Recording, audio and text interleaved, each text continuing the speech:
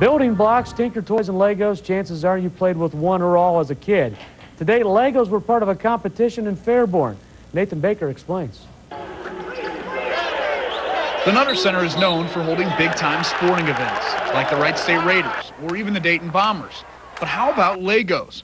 I'm talking about the first Lego League Ohio State Championships, where over 500 kids from 48 schools around the state competed for a shot at going to the World Championships. This is a way to give kids the way to excel in math and science, and in a sports-like environment where they're cheered.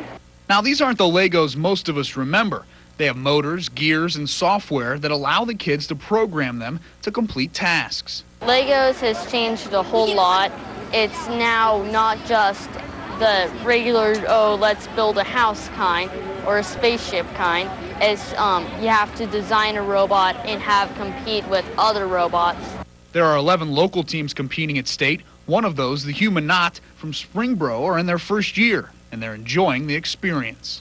You get to build with Legos, but also you get to compete with others instead of just, and you also get to program and make the robot do what you want it to do instead of just building and then you're done with it. Sometimes you can feel a lot of pressure or get really nervous, but we know that if we do screw up, it's not that big of a deal. People don't come out and say, ooh, wow, let's cheer on the scientists.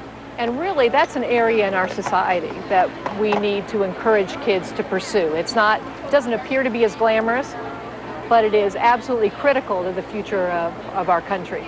And who'd have thought our future would look brighter thanks to a familiar toy? At the Nutter Center, for Dayton's News Source, I'm Nathan Baker. Nathan, thanks a lot. You see all the kids getting fired up, waving flags and everything. I guess it is kind of a sport. Oh, gosh, that was neat. Really neat.